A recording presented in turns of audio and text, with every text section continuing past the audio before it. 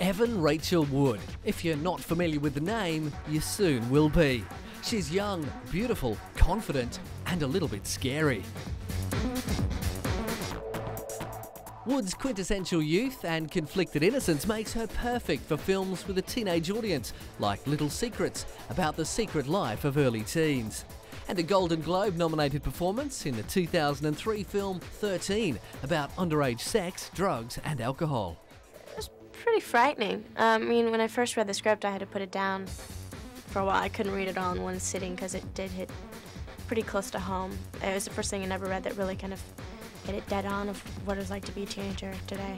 So it was really frightening taking it on and have to go to these places that I was still already at. I could definitely relate to so many things that Tracy was going through. So not only did I have to act it, but I was still kind of going through it.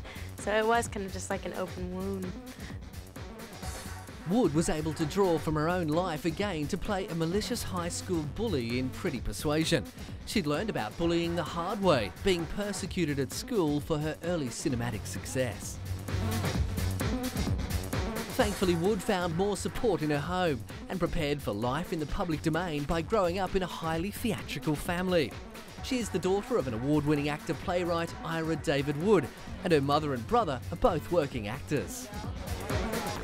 Wood has attracted attention for her choice of dark, sometimes shocking, sexually themed roles, and also for her choice of dark and shocking partners. The young actress is currently dating Marilyn Manson. Evan Rachel Wood. You could call her Hollywood's it girl with an edge.